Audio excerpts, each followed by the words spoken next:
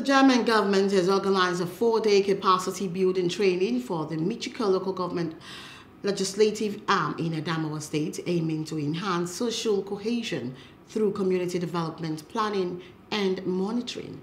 The Michika Local Government in Adamawa State, one of 7 affected by Boko Haram insurgents in 2013, is partnering with Germany's Ministry for Economic Cooperation and Development, the Christian Rural and Urban Development Association of Nigeria, and the Center for Public Education and Mobilization for Development in Nigeria.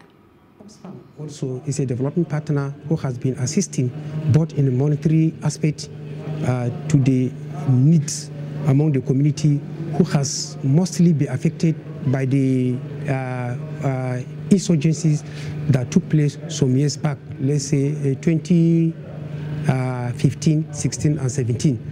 And now the German government is assisting now GIZ with a development plan that will help rebuild some of the destruction carried out by the insurgencies. Project Coordinator Oxfam Enoch Bamai outlines the project aim in strengthening social cohesion in Michika, targeting over 1,280 people across 16 wards, leveraging citizen engagement for social and economic development. The project is aimed at improving social cohesion through community development planning approaches across 16 wards of Michika. As you are aware, Michika is one of the worst hit local governments in Adamawa State in terms of when during the insurgency attack. So that is one of the reasons why Michika is selected as part of early recovery or a recovery effort from the attack of the Boko Haram insurgents in Adamawa State. Yeah, and the project is actually leveraging on the citizens' engagement and participatory planning policy, which was recently passed by the Adamawa State government, geared at ensuring that development initiatives are guided and driven by community people by themselves. This program is actually a consultative workshop and also a capacity building training for senior government officials in Michika on monitoring and evaluation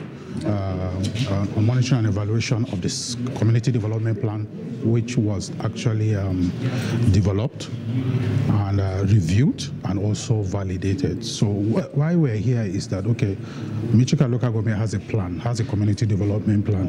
How can they monitor it? How can they be able to track some of those projects, some of those priority needs that they've identified? So that's why we're here. So 2 things.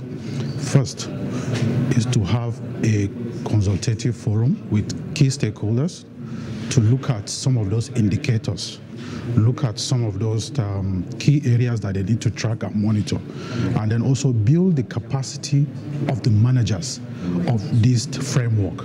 So we're developing a framework and then also building the capacity of the managers of this framework. So that's why we're here. I will still go to my community, to my village, to enlighten them more about what I have learned here, and to still encourage them that what they are planning to bring to them is real. Hello, hope you enjoyed the news. Please do subscribe to our YouTube channel and don't forget to hit the notification button so you get notified about fresh news updates.